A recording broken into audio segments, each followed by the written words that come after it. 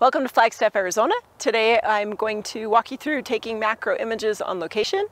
And you can see we have some direct sun, it's middle of the day. We also have some wind. And so I'll walk you through what I would do with some of these challenges and how to get outdoor macro photos.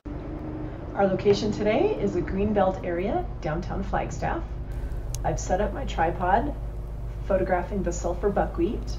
It's low to the ground, and now I'm setting up my manual focus, adjusting the composition so I can take this first photo in direct sunlight.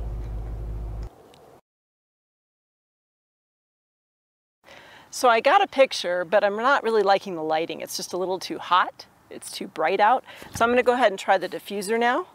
And I love to use live view on my camera because then I can really see how the diffusion is impacting the subject.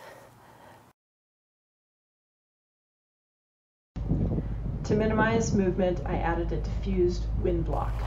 So I have my wind block in place. It's stopping the wind from hitting the flowers, and it does offer some diffusion. And so what I have found though is that I'm getting still a little bit of too many highlights on the flower. So I'm going to go ahead and double diffuse this.